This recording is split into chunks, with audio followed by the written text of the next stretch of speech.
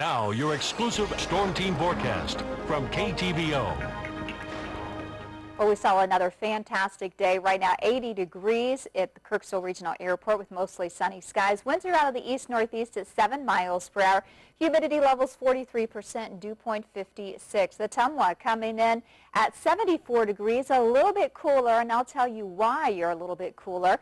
Mostly cloudy skies right now. Winds are out of the east-southeast at 7 miles per hour. Humidity levels 57%, dew point 58. Well, again, we did see mostly sunny skies, but look off into southeast Iowa. We do see some increasing clouds, and that's associated with that low pressure system. And we did see a pop-up thunderstorm in Keokuk County, and that continued to push south and east, and that's why we're seeing just a little bit more cloud cover and cooler temperatures in southeast Iowa and Ottumwa area. It looked like it was going to continue southeast, but affect Jefferson County.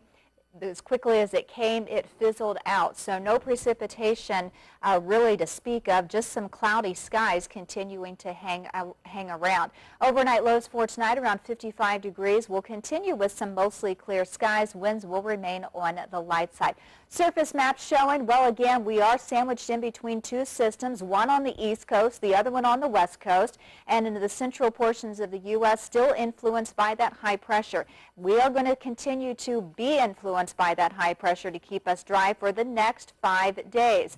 It looked like we were possibly going to get some precipitation as we headed into late Thursday, but again, it's not going to happen. It's going all around our viewing area. 80 degrees as your high for tomorrow. Another great day with mostly sunny skies, and winds will remain light out of the southeast at 5 to 10 miles per hour. For tomorrow night, 58 degrees with mostly clear skies, very seasonable, and we'll continue with some light winds. As we're heading into the weekend, well, we're going to start to heat things up as well as humidity levels increasing. 80 degrees on Thursday, 84 on Friday. Here comes the sunshine for the weekend. A lot of people are going to be out and about at the lakes and the pools.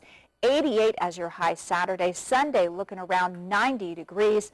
Overnight lows into the mid to upper 60s. Again, along with that, the hot temperatures will come. Humidity levels will be increasing as well. Of course, you can get your forecast 24/7 and weather forecast delivered right to your inbox. Just click on subscribe. It's free at the top of the homepage of heartlandconnection.com. Very pleasant today. In fact, the next few days it's going to be very nice, and then things start to heat up for the weekend. You're going to be getting some rave reviews with this forecast, aren't you? You hope so. I hope so. Better that than the other. Exactly. Thanks a lot, Teresa.